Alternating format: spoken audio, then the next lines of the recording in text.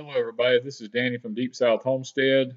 What you're seeing here is the 18-wheeler has brought our new wood heater in, and he can't get down to our house, so we've had to drive up to the main blacktop road and meet him up there with the tractor to try to pick this thing up with the forks and get it back to the house.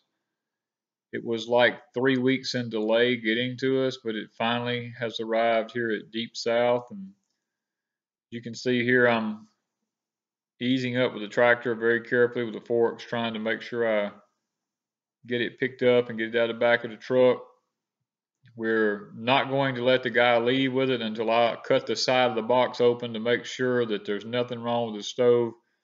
Being as I had to wait an extra almost 3 weeks to get it here because it was sitting in a warehouse less than 30 miles from us, and the phone number was wrong, and they wouldn't even call the company back to see about getting the stove here. It wasn't until I actually got onto them and found a stove.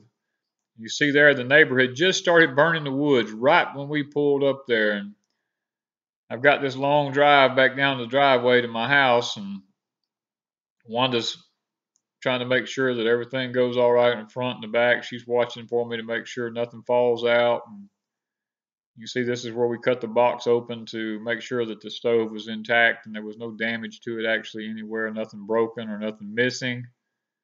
We're headed into the home place there with it now.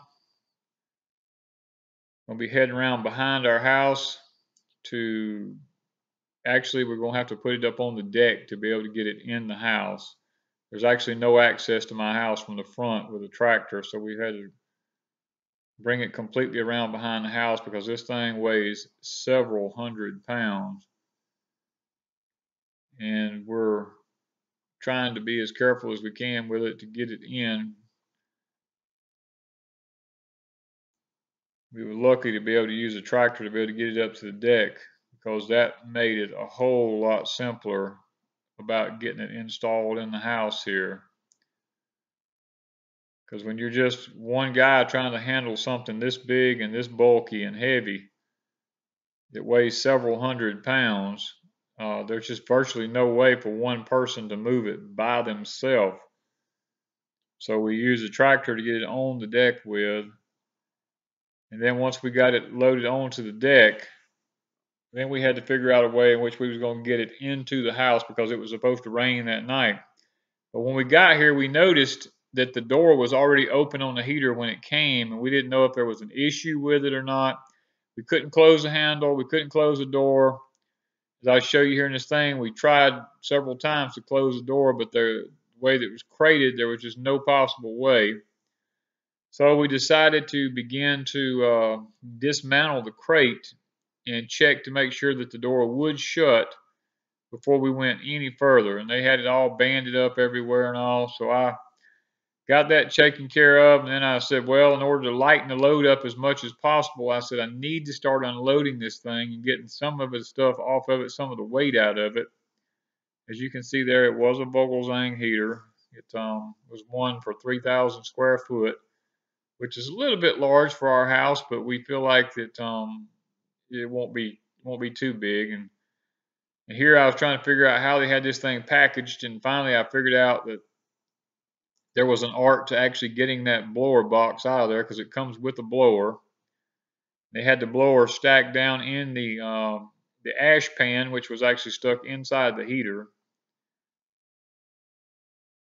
I'm just at this point doing my best to lighten the load up as much as possible. I'm going to be taking the door off of the heater and everything because it's when a heater weighs as many pounds as this one does, it being solid steel construction plus all the fire brick in it and the cast iron and everything, I felt like it would it would be easier for me to go this route than it would to try to lift this whole wood stove up and get it in the house with all this extra weight on it. You see here, I began to try to dismantle this thing to get the heater out just so I can make sure the door shuts. That's the main thing that I was wanting to do, was to just be sure that that door shut without any problems before I went too far with this thing. And as it was the way it was packaged, it did shut fine. And here we have my neighbor Daryl. He comes over and begins to help Do me you have any with of that play chalk for the kids, baby? installing the wood heater. We're trying to get it measured and laid out as to exactly where it goes because it's so Should be heavy. 14, of course. But once it sets off of that pallet, there's not much moving that you can do to it.